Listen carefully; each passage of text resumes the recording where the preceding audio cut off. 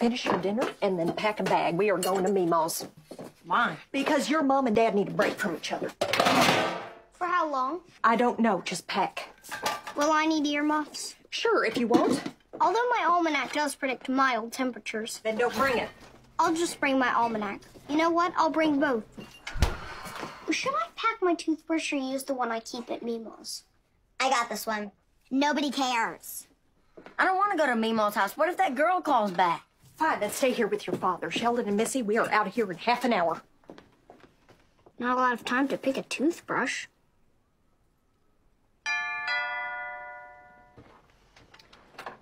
Come on in. Mom and Dad need a break. We don't know how long. What's he got in there? Everything. I ain't never getting married. Yeah, it's so. Yeah, women are nothing but trouble. I get it. Hello, Georgie speaking. Did you answer the phone? Do you feel stupid? Who was it? Nobody. This little tiff between your mom and me will blow over. Don't make a big deal of it. I'm not. I'm just saying I'm better suited to the single life.